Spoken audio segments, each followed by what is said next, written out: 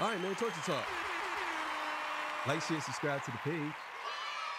Hit the thumbs up button if you like the content. So, today we're going to be talking about Drake. Party Next Door album is about to drop, and I don't think nobody really cares. So, we're going to get into that. Before I get into that, you know I got to get in my legendary spiel. This is Torture Talk.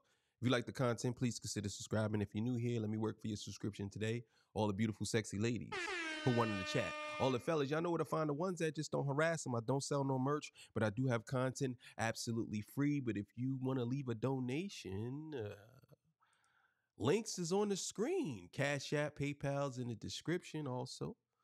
They called me the hidden gem. I went from 1,300 subscribers to over 12,000 subscribers. Let me make sure this is straight. All right, there we go.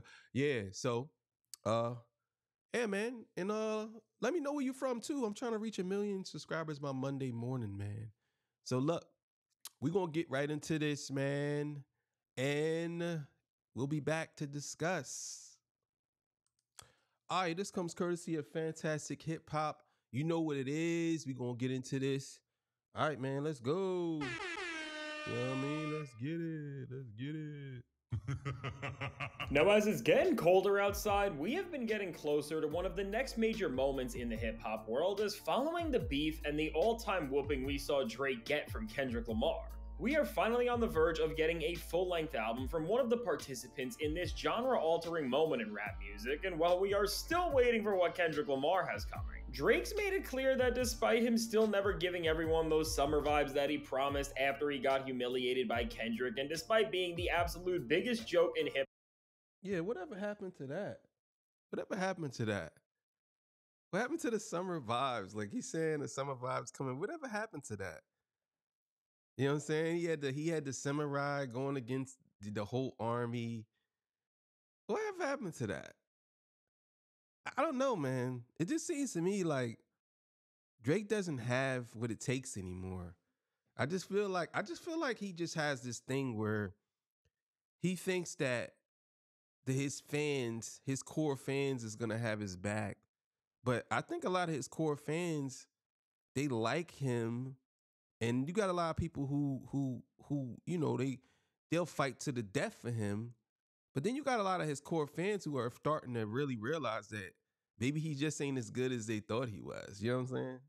Pop for almost this entire whole year, that he is still going to try to even the score and change the narrative of what's going on this year with an album of his own. And now, after being kicked around the way he has, Drake's made it clear that he's not going to be standing on his own with a solo album, but that he is going to be representing his homeland of Canada once again after neglecting it for so long, as he is tapping right back in with his roots and his fellow OVO signee and R&B singer Party Next Door for an entire collab album. And while Drake announced this album back in the summer, and we know that from the way rappers in general, and Drake also over the years, have hinted at giving us collab albums that never come to fruition, this could have just been another empty promise that would never actually happen. From what we... I mean,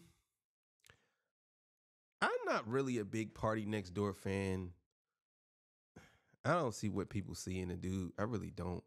But him and Drake linking up, I don't know what type of project this is going to be. But I could tell you right now, after I heard Tyler's album, after I heard Schoolboy Q, after I heard Absol, Doechii, the Ransom project with Conway and all these. After I heard these projects, I don't know what Drake's gonna do that's gonna top any of those. I really don't.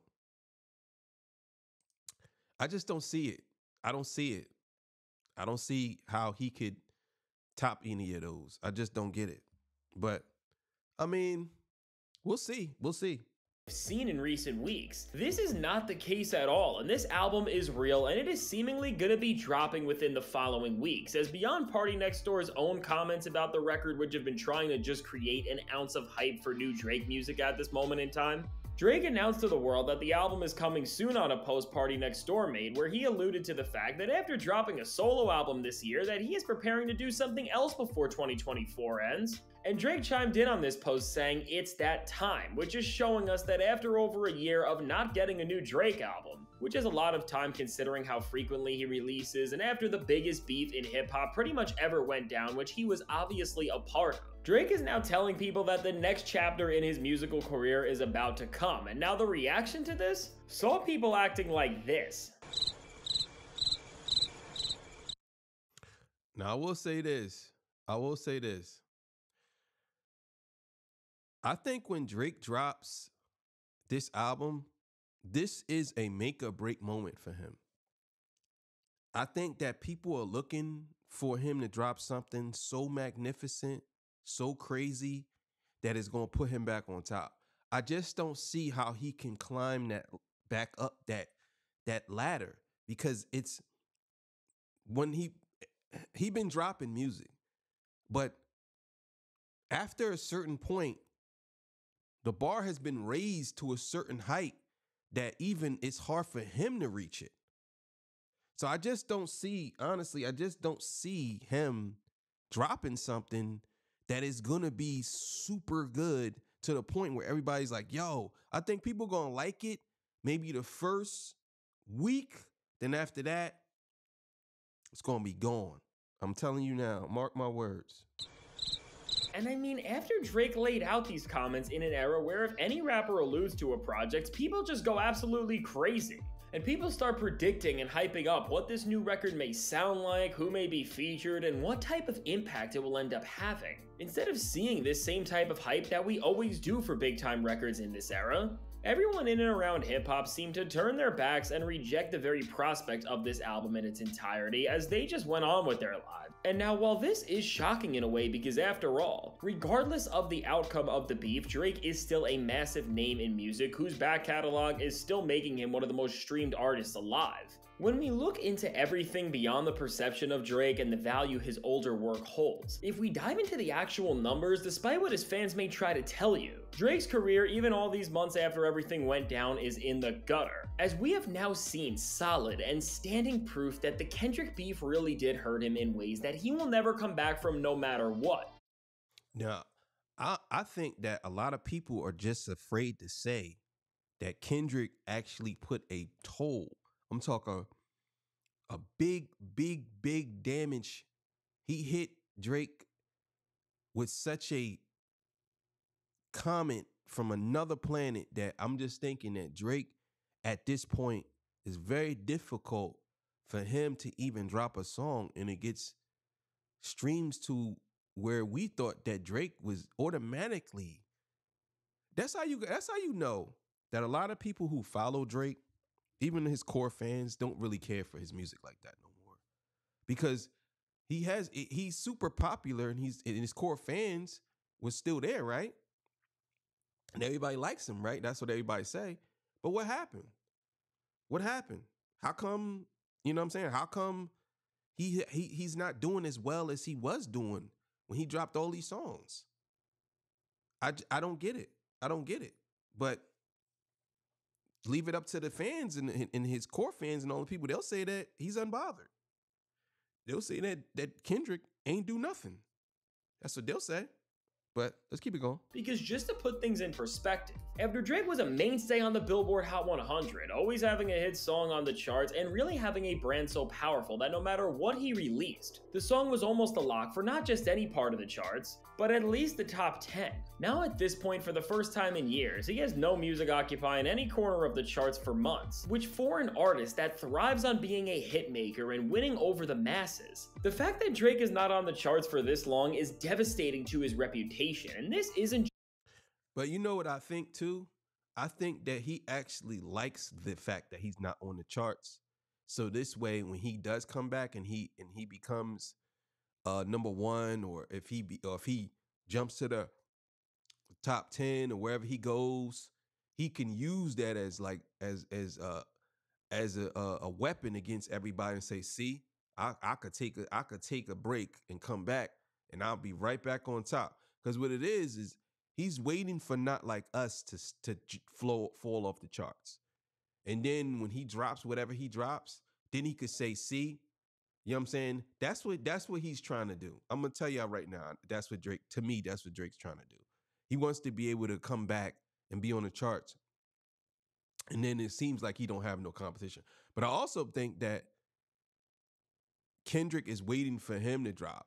Now, I'm not saying Kendrick's gonna drop the same day he drops, but I think Kendrick is waiting for Drake to drop, and then he's gonna just like step on his work. Well, we'll see. We'll see with that. We'll see with that. But I think there's something going on. There's something going on. Because he has not put out any music in a while, because that's not the case. But it's because the songs he has released have not had any staying power, as every song he dropped besides one have failed to crack the top 50 on the charts. And almost all these new records were off the Hot 100 after their first week of tracking, because the only reason people even listened to them in the first place was to see how Drake was going to be following up such a massive and career-altering moment in his beef with Kendrick Lamar. And as we all of course ended up seeing, these songs were just not good whatsoever. And now if we dig into Drake's post-beef performance further, his most successful song was his collab with Sexy Red, You My Everything, which ended up having a little bit of longevity, mainly because the song gained traction on TikTok due to Sexy Red's part, and just to add a little more context to the fact that this track really cemented that the Drake feature is absolutely worthless right now. That's true too. That's true too. That's another reason why I'm saying that I don't know what's going to happen with this Party Next Door album, because if Drake's features are not hitting like they used to, what they call it, the Drake stimulus package, and on top of that, he hasn't really done anything. Well, we don't know if some of them songs are actually new. You know what I'm saying? But he hasn't done anything with anybody yet. And I think that's another reason why he kind of like declining, because he hasn't done no music with nobody. And I'm guessing maybe because he's working on this album with Party Next Door. I guess that's what it is. But I mean, for the most part, he hasn't done anything. And to me, it just seems like it just ain't hitting like it was. You know what I'm saying? Like he was. Like all them songs he released, a lot of people don't really feel them Jones like that, because they came and went. They came and went. Reason this song was able to climb up to 44 on the charts, which really for Drake standards is pathetic. Because in the past, regardless of the quality of a song, Drake's name alone could take a track to the top 10. Was because of Sexy Red's part, as while Drake has fell further and further down the charts this year, she has proved more than just having a catchy part that went viral, that she was the full-on reason why this song did anything in the first place. Because as almost every new Drake song since the release of this track has flopped, and we saw him most recently reach the peak of his failure after he sunk millions of dollars into doing a song and cinematic video where he literally switched languages to reach a wider audience than ever with his collab with Latin artist Chino Pacas. Which was so pathetic because the song didn't even chart, and somehow despite a complete rebrand, the song just made no noise. And meanwhile, with someone like Sexy Red, she's about to score the first top 10 of her career on the Billboard Hot 100, which keep in mind is something she was never able to do with Drake, with her team up on Tyler the Creator's new. That's crazy. I didn't know that. I didn't know that that song. I thought that song probably would have went to the top 10. I don't know, what was it called? Rich Baby Dad? Yeah, I think that's what it was called. That song was trash. That song was so trash. Oh my God. And I'm just thinking about it. I said, ooh, baby, yeah, I love you. That song was trash. So trash. Album Chromacopia with the cut Sticky. And she has another massive hit climbing the charts right now with Glorilla in the track What You Know About Me. So overall, all of this just indicates to us that the rap world is moving on from Drake, and while people have not stopped streaming his classic albums and massive run of hits, when you look at the performance of all of these new songs, this is not a fluke, this is the new norm. Nobody is interested in hearing anything new from him, because for all intensive purposes, Drake's run is and has been over since Kendrick Lamar released Not Like Us, and at this point, Kendrick Lamar's lyrics for Meet the Grams where he says, "Why believe you, you never gave us nothing to believe in," sum up best about how people feel about Drake, because really, with the point where the culture is at, and with the run of music Drake has given us, which really has been one of the worst we have ever seen. That's one thing that people got to understand.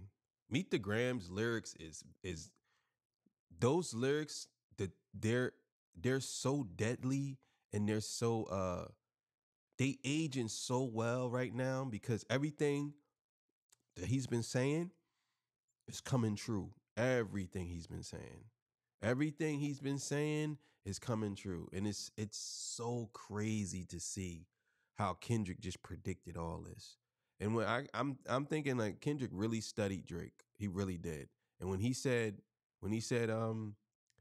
like I know you, like he really studied Drake. And it's so crazy to see this go down like this. It's crazy. Seen from a rapper of his level, as between the 100 gigs drops to all of the features Drake has been a part of, he has given us an album's worth of material and nothing of it has been good, or even just the slightest bit memorable. And in a rap world where there are new MCs who are making bangers and music that is refreshing and fun, and on the other side of the genre, people are healing from the Drake era of half-baked, cloud-chasing, disposable music and are now experiencing what actual boundary-pushing and moving hip-hop looks like. Overall, the need for what Drake is doing, especially in this time where he is at the worst level he has ever been at, is just nearly non-existent compared to where the hype around him used to be. So with this new Drake album, his career is fading away from rap's future, and we have never seen more proof than this than with the fact that no one cares about this new album coming, and as it gets closer to dropping, this is all really gonna get worse, because Drake coming back outside after he lost the biggest rap beef of the 21st century and maybe of all time, and on top of this run where he has been releasing some of the worst music he ever has, and then ultimately making this grand comeback by giving us an R&B album, all in all is only gonna make. And that's another thing too. I like Drake with the melodies. I don't like Drake when he act tough. So he coming back with an R&B album.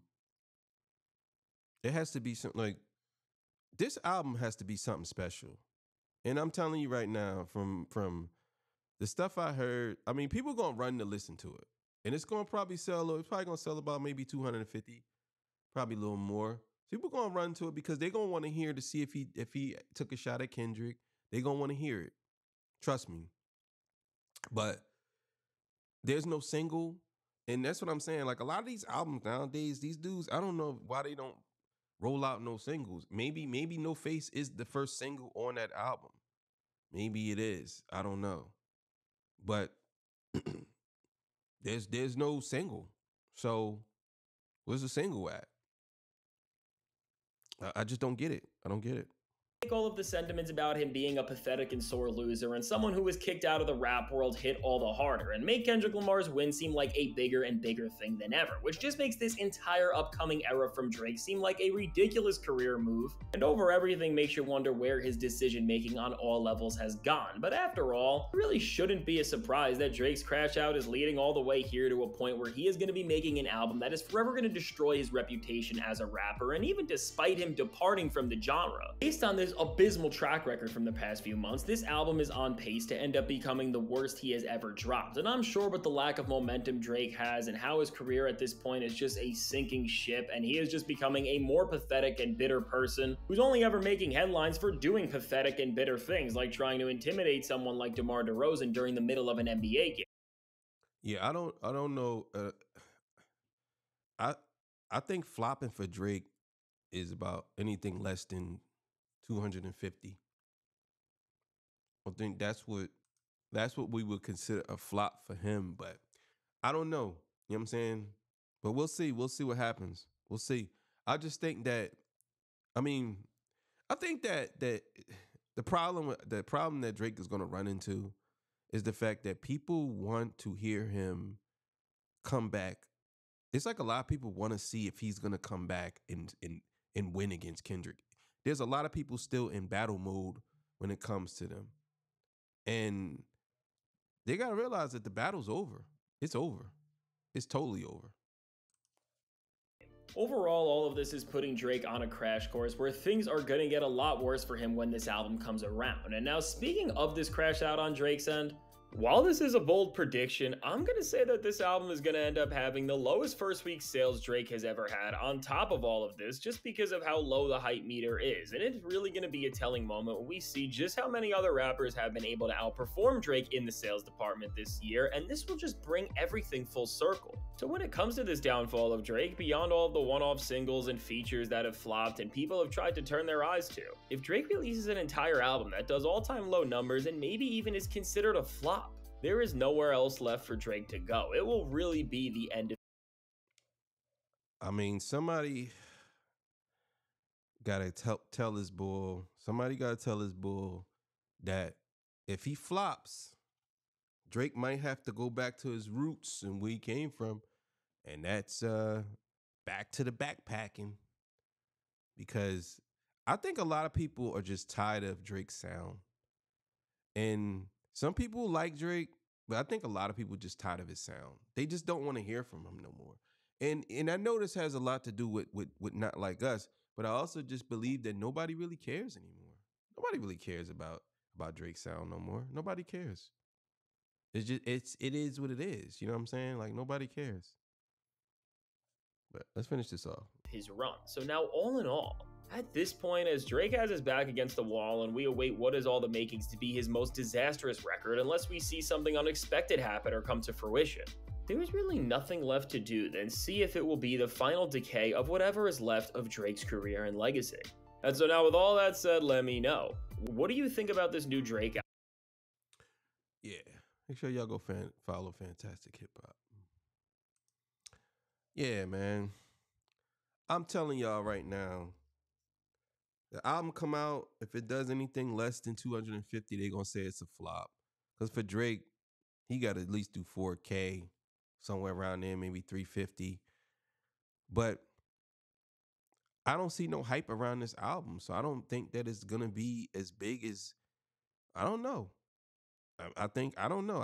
I don't know what his thoughts is. I don't know if he's trying to put out something or trying to put out a single. I don't know if the record label was telling him not to put out a single yet. I don't know. But there's no hype. He hasn't done anything.